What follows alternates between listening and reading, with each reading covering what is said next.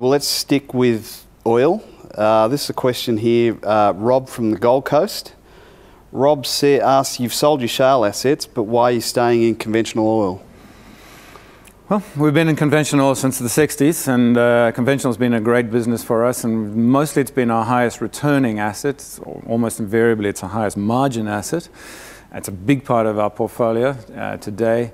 And so what we think about is that we like oil, we like gas as commodities. We know they're big, we know they're growing, and we know that you can make money, you can make good returns for shareholders for your future investments.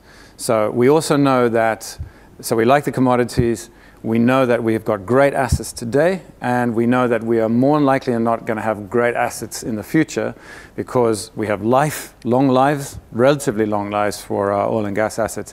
Plus, exploration has been very successful over the last recent past, so we've got the prospects of additional projects coming. And then finally, we've got great capability. We are absolutely one of the best deep water operators in the world. There's no question about that.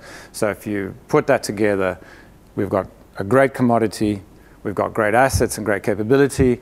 We do make good money for investors today, and we'll continue to be able to do that in the future. That's why it fits.